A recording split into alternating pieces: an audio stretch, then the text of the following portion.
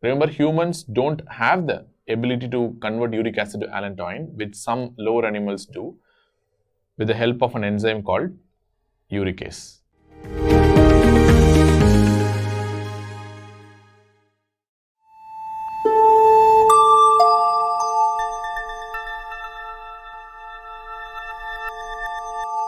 The tumor lysis syndrome.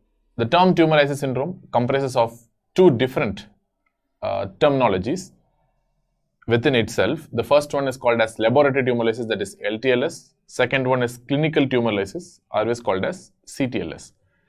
Laboratory tumor lysis means it comprises of 4 characteristic electrolyte disturbances, out of which if you have at least 2, you can call it as LTLS in the setting of a cancer that is known to produce tumor lysis.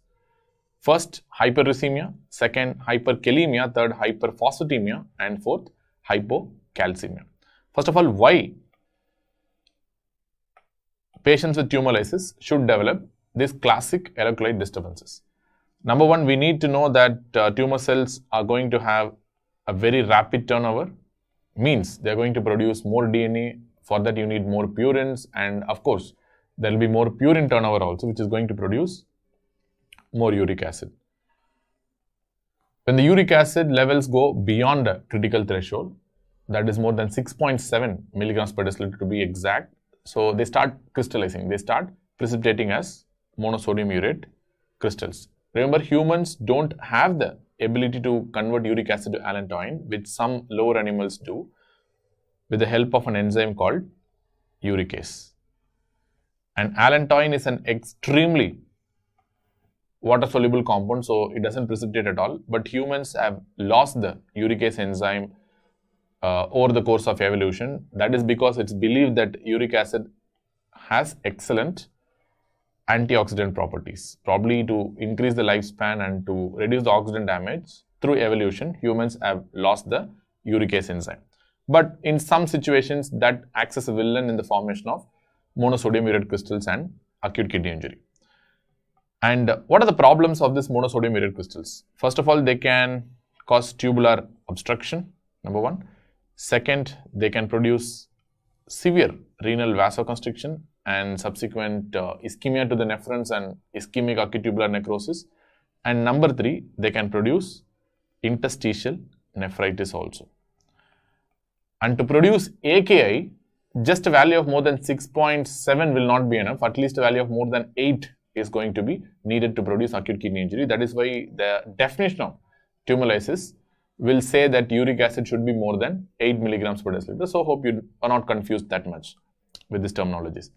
And second, when the cells are going for rapid turnover and destruction, especially after chemotherapy, they are going to release a lot of potassium also, because ICF is rich in potassium. So you might end up with hyperkalemia, and the cells do contain a lot of phosphorus as well, phosphate as well. So the patients can develop hyperphosphatemia because of rapid turnover and cell lysis, particularly after chemotherapy for a hematological cancer.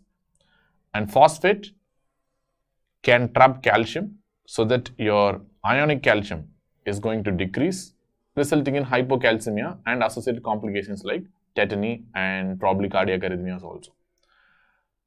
And once phosphate traps the calcium, they can result in the formation of calcium phosphate crystals, which itself can cause tubular obstruction, and they can produce acute kidney injury on their own.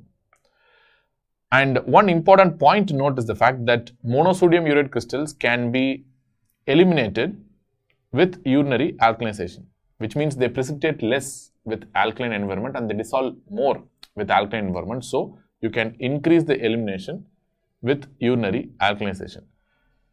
But your calcium phosphate doesn't work like this. In fact, it works in the exact opposite direction. The elimination decreases. In fact, they precipitate more with urinary alkalization. So you need to know what you are exactly dealing with. And to avoid confusions, the current consensus says that urinary alkalization should not be performed in patients with tumor lysis syndrome, either LTLS or CTLS, doesn't matter. Okay, these are the electrolyte disturbances that you're going to encounter. Subscribe and press the bell icon so you never miss an update from Prepladder.